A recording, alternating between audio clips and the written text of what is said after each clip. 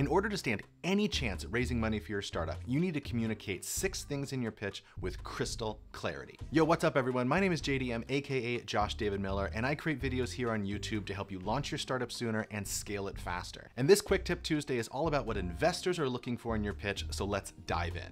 At its core, what any investor is looking for in a startup pitch is a credible theory of hugeness. There are 3 words there: credible, theory, and hugeness.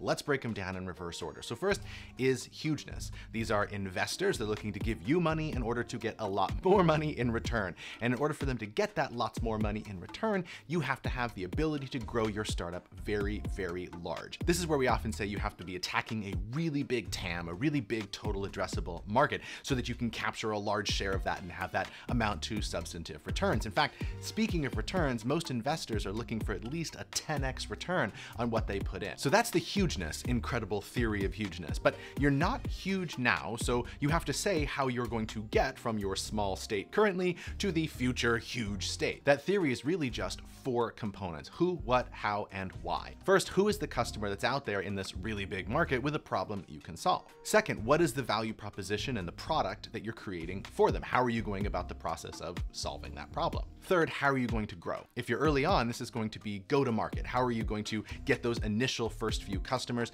How are you going to get from those first few customers into a lot more customers? And then how are you going to get from lots of customers to that exponential hockey stick growth of customers that we've all come to expect? And then fourth is the why. This is why does this make money? This is the revenue model, the unit economics, and so forth. It's not just enough to sell a bunch of customers. You have to sell a bunch of customers in a way that creates a lot of profit. You have to have a customer whose problem you're solving. You're creating a value proposition with the product. You have a means of getting that product into customers' hands and growing to lots and lots of customers. And then all of that's going to pencil out in the end to create money. So you have a theory of how you're going to get huge. So lastly, in our credible theory of hugeness is that theory of hugeness has to be credible, meaning you're saying this theory is right because. And the evidence usually comes in the form of 4 T's. This theory is right because the timing is right. Because of trends in the marketplace, now is the perfect time to start solving this problem in order to capture the wave of growth that's already just percolating out there somewhere. This theory is right because of the team, because we have the right people in place and the ability to acquire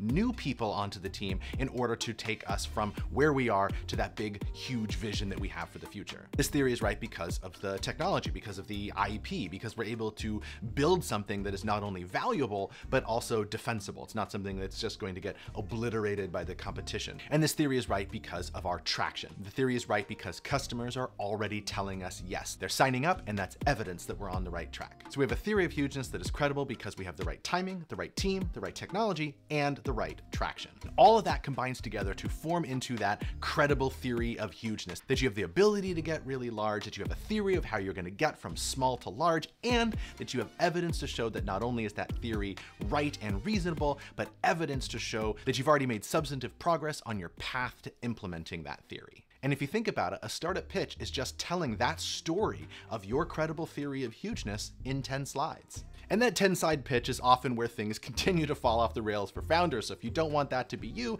then I recommend checking out this video where I talk about the top 10 pitching mistakes that I see founders make all the time. And that's it for this video. I hope you have a fantastic rest of your day, and I'll see you in the next video. Peace.